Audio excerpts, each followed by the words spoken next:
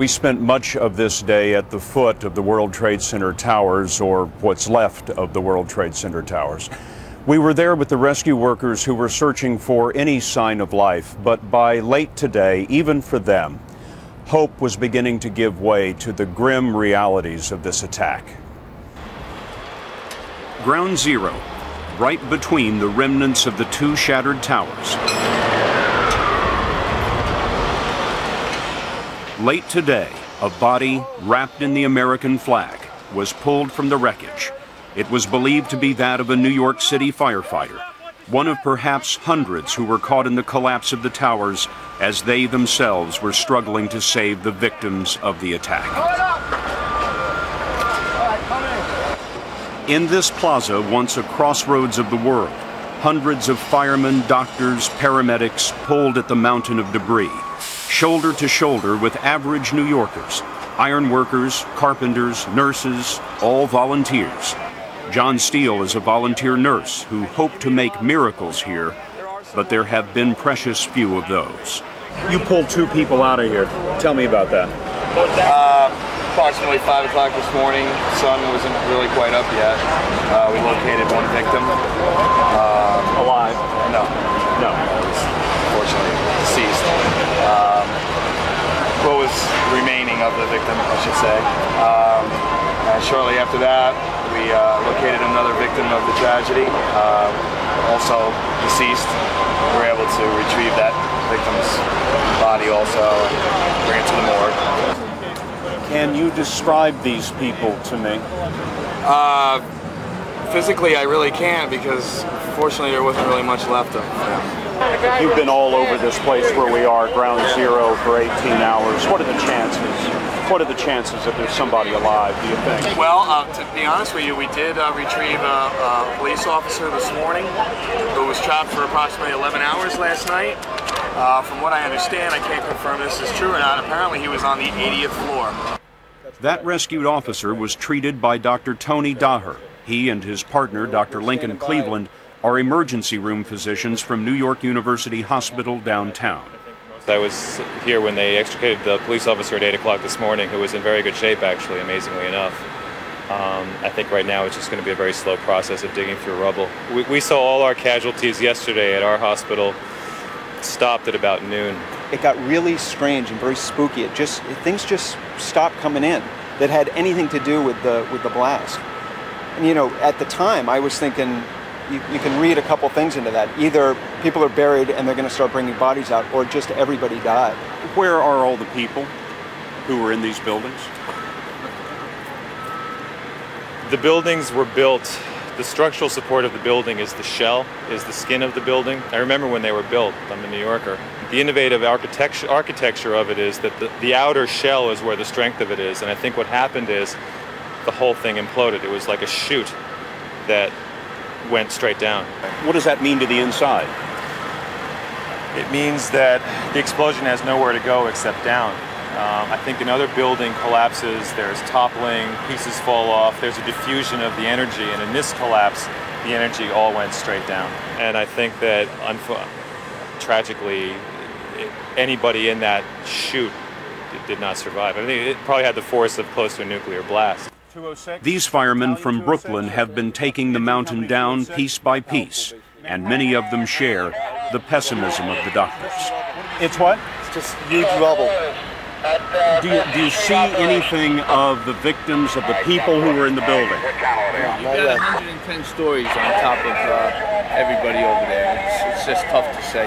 110 stories on top of everybody. That's what the two buildings were. Everybody's working together, you know, the whole city, trying to get people out. How do you dig this up? Piece by piece. Hand by hand. That's why you just make the chains and get the debris out. That's all you can do. 110 stories at ground level. 110 stories at ground level. If you get a shot, you'll see the antenna that was on top of the tower. It's at ground level. And yet there are no people to be seen. They pulled out a couple of Port Authority cops alive. Right, last night? Last night, this morning. Supposedly they were like on the 80th floor from what we heard. But that's it so far. The only treatment at Ground Zero was of the rescue workers themselves, overcome by the dust and the smoke and the heat. This position is treating them and then sends them back in. What we're doing for the rescue workers right now is providing oxygen, giving them breathing treatments, washing out eyes, washing faces, giving them water, giving them Tylenol, aspirin, rehydrating them orally. That's about it. I mean, we're there for them. They just pick right up and go back. The volunteers come from throughout the region. You look exhausted. It's a lot of work up there. Have you been able to pull anybody out of there? I haven't seen anybody come out. You haven't seen anybody come out? How long have you been here? Oh, quite a few hours. There were thousands, probably, of people in these buildings. I'm sure. Where are they? Where did they go? So they've got to be down in those sub-basements, I would imagine. Down in the sub-basements. It's just right all the way down, right through. What do you make of this? It's a horrible thing. Something I'll hope to never see again. It's unbelievable. They're saying they're comparing this to Pearl Harbor. Pearl Harbor, at least they could defend themselves. These were helpless people, wives, women, children, and it was just uncalled for. This is the center of the rescue effort. Behind me, you can see what's left of one of the 110-story twin towers. A lot of these iron workers are volunteers who have come in from all over the city, men and women who are more used to putting these buildings up than taking them down. Fred Clark has done both here. As a carpenter, he helped build the towers 30 years ago. Now, he's working on the mountain of debris. You would never believe that it's gone. I mean, I look at it, I've never seen anything. I was in Vietnam, I've never seen anything like this. Nothing like this to compare to this. What do you see now?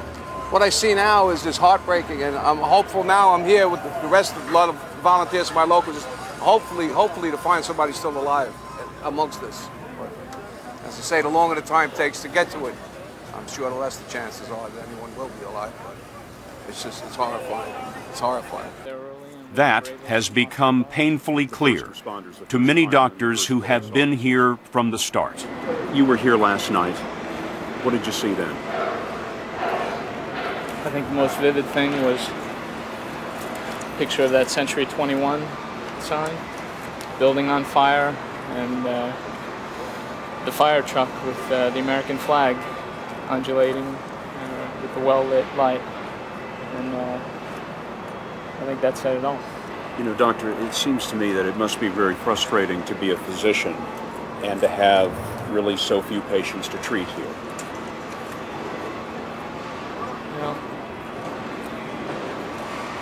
I don't know the numbers yet, but I certainly hope that means that a lot of people made it out alive. And obviously it's horrific and incredible tragedy for those people who lost their lives. What do you make of this? Words fail. Words fail. When I call off your name, sound off, loud and vigorous. Adrian! All day, the help kept coming. Troops from the Army Reserve and the National Guard came to the battle zone to help secure the entire lower end of Manhattan Island, which is now closed. Closed for both the search for bodies and the search for clues. In addition here, there's a crime scene investigation. We've seen a number of FBI agents with trash bags loaded with debris, and we ran into one New York City police officer who told us that his unit is looking in all the buildings around us, trying to find the black box recorder from one of the airplanes. They believe it could have ended up anywhere within a half-mile area. In the search for bodies, there is a growing realization that there may be no one left alive. But for volunteer nurse John Steele and the others, there are powerful reasons to keep on going. It must be frustrating as a nurse to have so many victims here, and you can't get to them, and you can't help them. No, I think at this point, when in that kind of situation, the best thing that we can do is to try to do the right thing for the remainder of the family. Try to locate their loved ones, properly identify them, and hopefully give them something to have a closure with, to put this into perspective. For a moment of perspective, look at the Trade Center towers before the attack. Tower number 1 held a 300-foot mast used for television transmitters. Firefighters believe this is the tip of that mast today, standing upright but at ground level. By late afternoon, a fireman carried an American flag to the mast and raised it. Fellow firefighters wept as the stars and stripes flew in the smoke-filled sky and remained above them as they worked into twilight's last gleaming.